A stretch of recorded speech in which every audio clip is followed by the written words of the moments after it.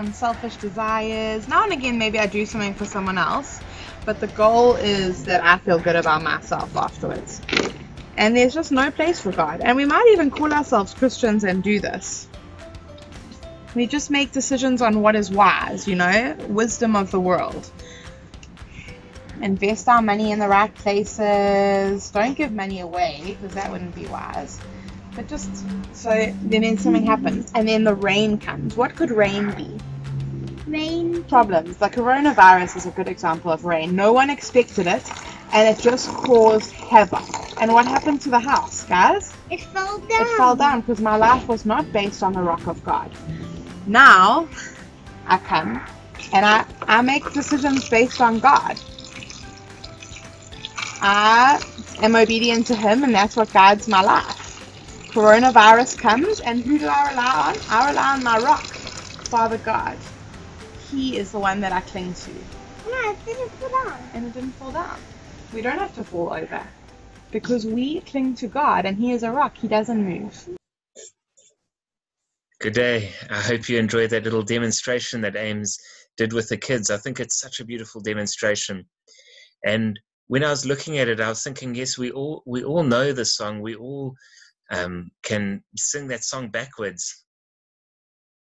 No, actually, I don't think I could sing that song backwards, but maybe you can try. Damage your tongue in the process trying to sing that backwards. But we all know the song, and we all have for years sung it, and we would all, if we looked at our lives, say, yes, we are people who live our lives on the rock, that we build our houses on the rock. And that rock, of course, is Jesus Christ, and there's nowhere else to build. And that's what Paul says in his letter to the Corinthians, that he builds as an expert builder on the foundation of Jesus. And there's no other foundation that we can build anything that lasts. Anything else built on anything else will, of course, fall over. But as I was listening to that, I was challenged in my heart to think to myself, yes, I'm on the rock, but am I always building? I think sometimes instead of building on the rock, I put out my armchair and I soak up the sun and let the days go by without building anything for the kingdom. I'll give you an example of that. There have been times where I've been to the shops and done some grocery shopping at Cascades, and as I come out the shops, included in my shopping was some bread and milk, and as I came out, I just knew in my heart that I was going to be passing a man at the robots who I've seen a number of times and greeted a number of times, and I know that I feel that God is prompting me to stop and to get one of the loaves of bread out of the boot and give it to him on the way past, and bless him with that.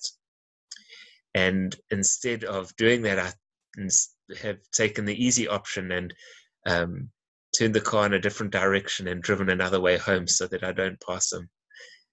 And that was me choosing the easy option. That was me choosing not to build, but rather just to let the day pass by without taking that opportunity to build something of lasting value.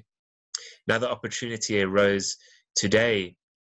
Actually, Amy and the kids were out having a walk this morning, and a gentleman arrived to connect our internet fiber, and he was inside our house working.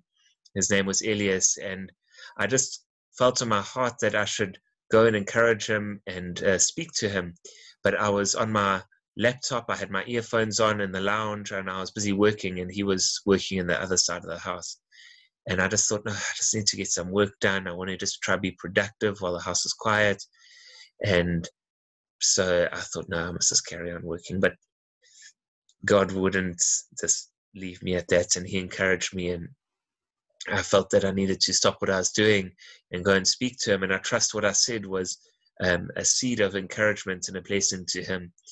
But in that moment, I chose not to take the easy option. I chose to actually build, not just to soak up the sun on the rock, but to actually go and build something of lasting value. So the challenge is for each of us today to not let the day pass, not just let the day go on, but look for an opportunity, big or small. It might be a moment of prayer. It might be a kind word or deed to someone. It might be a phone call to a friend or a message to a family member. It might be a cup of tea for your spouse or a game of cards with your kids. Whatever it is, I'd encourage you as the Lord leads you to be building that which is of lasting value. God bless you.